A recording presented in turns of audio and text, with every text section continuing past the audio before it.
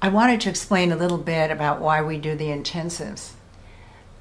It started I think about a year ago, when I began to feel more and more frustrated at the fact that we have a class here and a community here in Santa Monica, and for many people who are dispersed throughout the world, although we have 80 teachers who are very, very well versed in Continuum, but we still are dealing with communities that are either not near a teacher or are in remote areas or are in countries like Japan where we don't really have a teacher.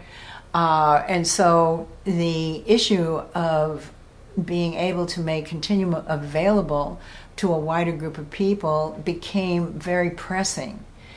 And so we began as an experiment with the virtuals to see how that would work. And so we have continued to develop the whole notion of having more of an international community for the intensives that we do. So they're structured in part 1 and part 2. We actually are filming the class in Santa Monica, and from what I hear from people, they feel like they actually are in the class. And so that's really nice, because there's a lot of back and forth and a lot of input from the group in Santa Monica, which makes it very interesting. And so we set up a sequence, and then we all do it for 2 weeks. And then 2 weeks later, we get part B, which is a variation of the sequence that we've been doing. So in a sense, it would be, once you have the 2 parts, one day you might do one part and the other day another part.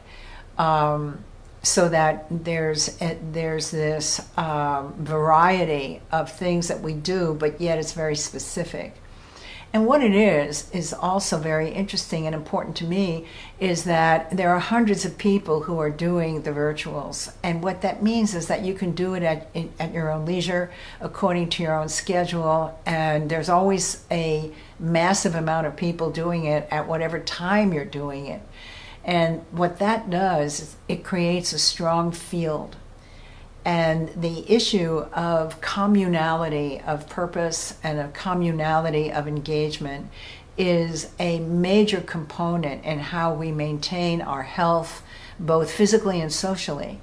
And so the virtuals have been absolutely a wonderful way of reaching out into the community and having us all participate in a common thread of existence. What I've done also is we have a weekly phone call. And in the phone call, there are any issues that come up during the time of doing the virtual. And then we do a dive together. So it's what we've been doing, but we are specifically doing it together. And there's usually around 100 and more people on the phone call. And then you can download the phone call from our website. And so the various conversations, discussions, clarifications, etc., are on there. And so it's become very wonderful, very intimate, very just very unique. And people will send in their experiences, or if they have any questions, or if they have anything that's up for them in relation to the virtual. So they'll email us about that, and I always answer what's going on. So we feel really good that we're able to provide a broader service to our community and enrich all of us by doing so. So I hope that you'll join us in that, and that you come into our world with the richness that it can provide. So thank you.